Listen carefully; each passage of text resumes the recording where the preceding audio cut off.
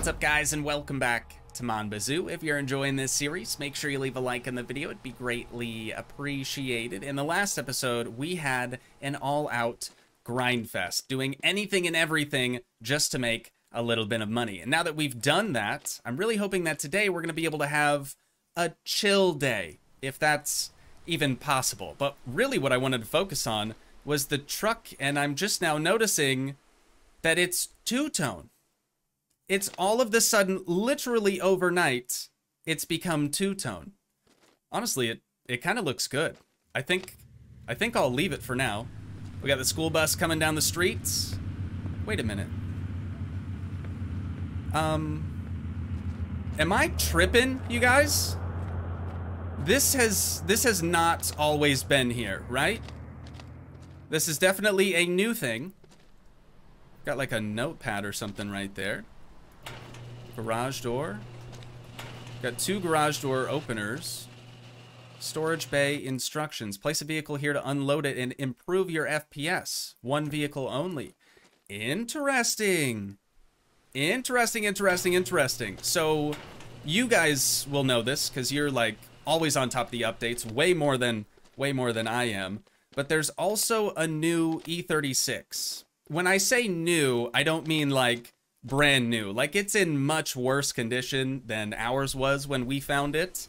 So we've got more vehicles, which is super cool. I don't think we'll be purchasing or getting it today. I don't even know if you have to buy that thing.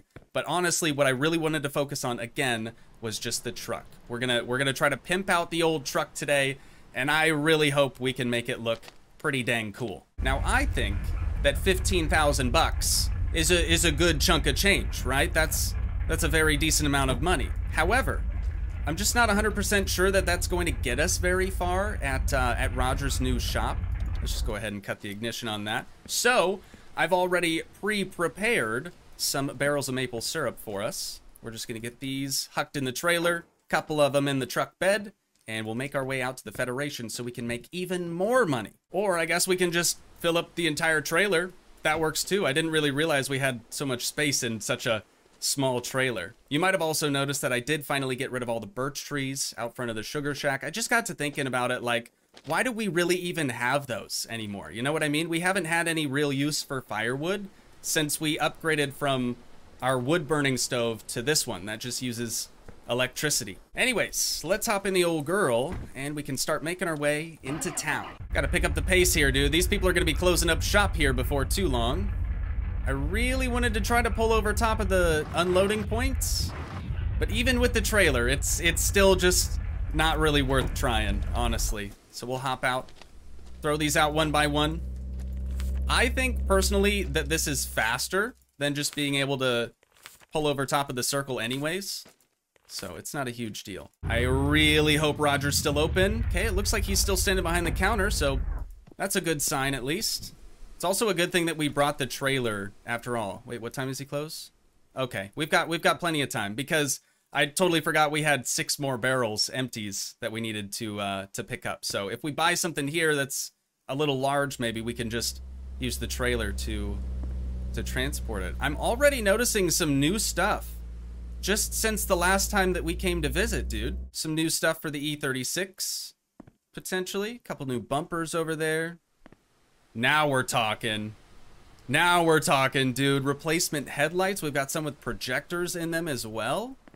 Replacement taillights, too. These are Rice City. Those look awful. I'm sure, you know, somebody somewhere is going to appreciate those. And then we've got new OE fenders, right? Because the new E36 that's been added probably doesn't have fenders. It probably doesn't have many body panels on it whatsoever. Some new doors, lightweight doors, and regular doors. Okay, so the door card on the inside is a little bit different. Yo, this is sick. And then, of course, some bumpers and stuff still here for the old truck. All right, I'm gonna start left to right and we'll just kind of go through the whole store here. Is this available yet? Still not ready. That's okay. But we'll start going through the whole store and just picking out some stuff for the old truck. These say universal, so that leads me to believe that we could use them on the truck as well. I know we have these already on the E36. Let's get them. Let's get them. Gotta get both the lefts, both rights, and then all 4 of these rotors. I'm just gonna kind of chuck things on the floor for right now, and we can gather all the things up right before we leave. Do we need any spacers? As of right now, I'm not really sure. That is specific to the E36. These all appear to be specific for the E36 as well. Let's move on to the next shelf here. See, what I would want to do with the old truck is just squat the rear, go as low as you can possibly go, and then raise the front just all the way to the moon. But obviously, that's not really going to make the truck very usable. We kind of use it as a transport vehicle at the moment, so maybe someday, right, Raj? Maybe someday we'll be able to do that. But for right now, I'm kind of leaning more towards the heavy-duty ones, just because, again, it is a transport vehicle. I feel like having these would help us out. So we're gonna buy all 4 of the heavy duties. It's probably 2 for the front, 2 for the rear, if I had to guess. And then as far as rims go, that's tough, dude. That's gonna have to be like the last thing that we choose. And then depending, this is kind of great actually. Depending on how high or how low you have your truck, there are also different hitch mounts to sort of compensate for that. That's amazing. I don't think we need to change it since we're not really doing anything crazy there. Do we need any of these? I don't think so. None of those would fit on the truck. What about bolts? Honestly, it would be nice. I think we have a 12-pack of the 12 mils in black already. But it would be nice to grab a couple of these in black. Wait a minute.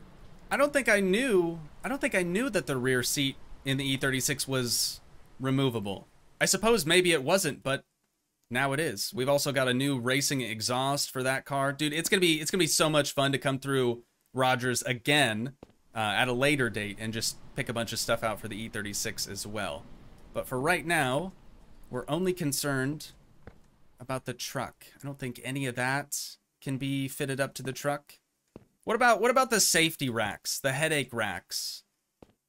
I kind of like this one the most. $1,300. That is a expensive, boy. You are going right in the trailer. And this dude is about to close. I've got to make a decision, and fast. This one. I don't want the lights because we've already got the lights. Oh, wait. We've got one more. We've got one more. This rear bumper. There we go. And maybe the snorkel too, right? And maybe the truck nuts? Okay, he's officially closed. Dang it. Okay, we're not going to have the snorkel or the truck nuts just yet, but we can always come back for those. Let's just pick up everything that we've put on his showroom floor here, and we'll head back to the house, start installing some of this stuff. When we go back to Rogers again tomorrow, we're still going to have to make a decision on our rims and tires as well. So we need the snorkel, the truck nuts, maybe, and then for sure we're going to need rims and tires. It's going to be a little bit too dark to do any sort of wrenching tonight, so we're going to head back inside and head to bed. I bet you wouldn't guess what we're about to have for breakfast. Some maple syrup, of course, and a poutine. Now I think I'll just kick on some tunes and we'll start to get the trailer and the truck bed unloaded. Then we can make our way back to Rogers so we can pick up the rest of the goods. I just went and picked up all of our empties again from the Federation, and on my way back to Rogers, I couldn't help but notice, but there is another new building here in town. Looks like this one we might actually have to buy. Unlike the one that's like right by our house, I think that one we can just sort of use. 24,000 bucks, but a 6-car garage. That is really cool. Okay, we can't even open the doors because we don't actually own the building.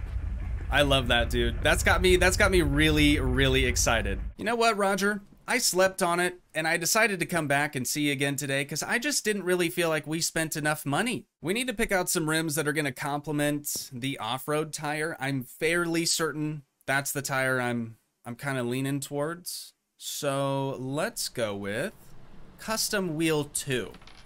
I just think that that's gonna look good, first of all, on a truck, and second of all, with the off-road tires. I don't really know what we should be airing these up to. I'm not 100% sure what the truck has right now. I'll go 35. That seems like a good enough number, right? All right, Raj, the only other things that we need from you are a snorkel and the truck nuts. I'm gonna do it. Now that we've got the trailer and all those empty barrels resituated over there at the Sugar Shack, I think we're finally ready to start wrenching on the pickup truck. So I'm thinking, let's tackle brakes and suspension first. So we'll grab these little jack stands, and sure enough, they pop right into place at their like max height as well. Look at, if we put one underneath the E36, it's nowhere near as high as when we put them under the pickup truck. That is fantastic. All right, just one more. We've got our magnetic parts tray at the ready. All we have to do now is just start unscrewing all of these bolts.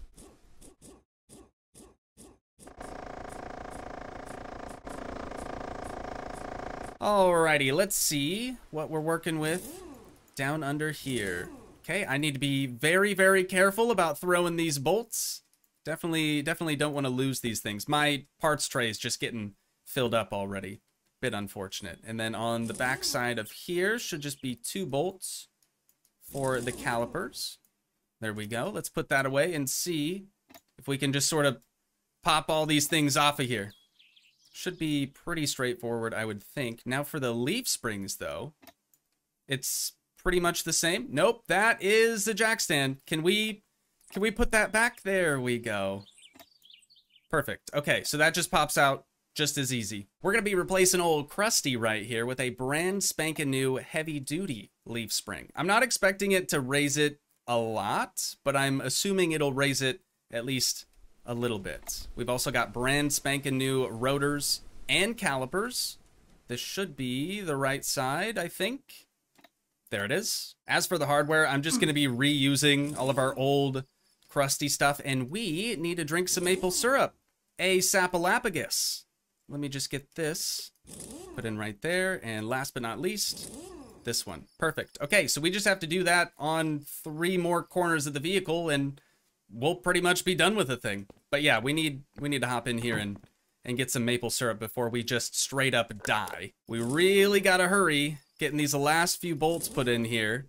Just it's getting dark on us, it's getting late, and we are very, very tired. So unfortunately, we're gonna have to head to bed, but in the morning, we're good to continue.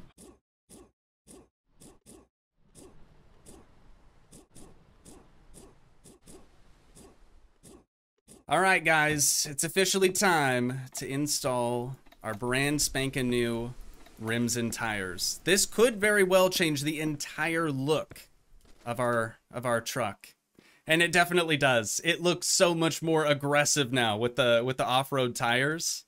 That's insane. You guys will have to let me know too if you have any suggestions for like color schemes for the truck now. I think I'm just gonna leave everything its default colorway, like brakes included. Let's go around now and just remove the jack stands now that we have the suspension and tires figured out, and we'll actually be able to see like what the ride height is gonna be like with that new suspension. That's pretty solid. Honestly, like that's pretty close. I would say pretty close to what I was hoping it would look like. I love it. I love it so much. Okay, next up, we can kind of start to play dress up here a little bit.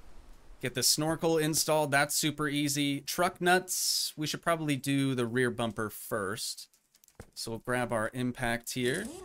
Just gonna be 4 bolts, so I'll drop them on the ground, no big deal. I don't think the original rear bumper looks bad, but this one looks very, very cool.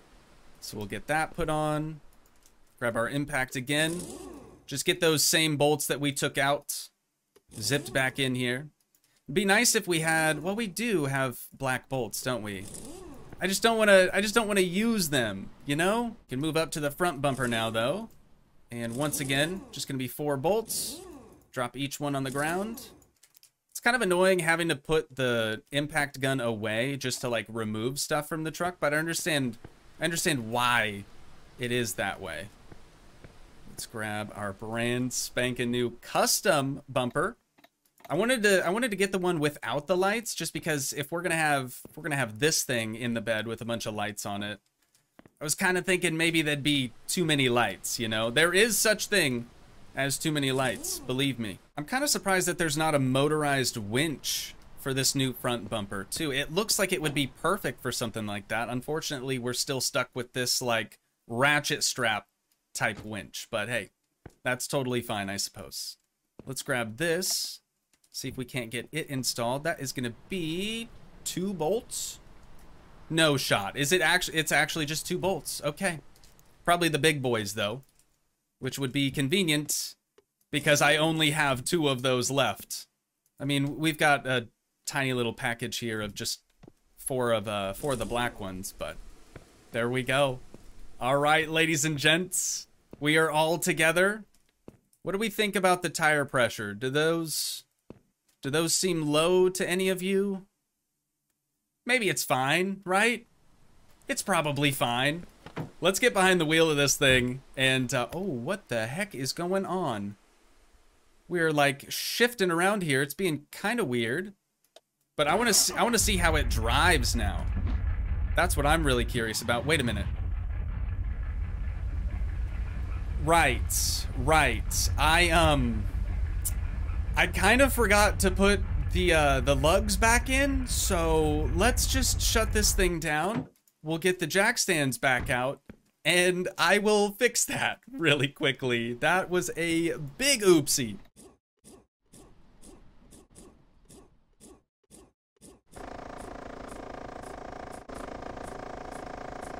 Oh no, dude, I almost forgot, like, the most important parts, the truck nuts, obviously.